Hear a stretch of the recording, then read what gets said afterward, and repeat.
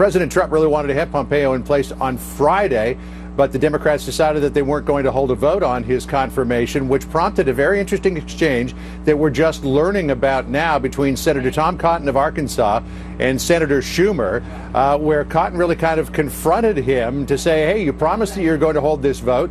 You didn't hold it. Schumer apparently said back to him, well, where were you 8 years ago when we were trying to get through all of President Obama's nominees? To which Cotton replied, quote, 8 years ago, I was getting my rhymes with grass shot at in Afghanistan, so don't talk to me about where I was 8 years ago. As I mentioned, a number of other executive orders coming this week.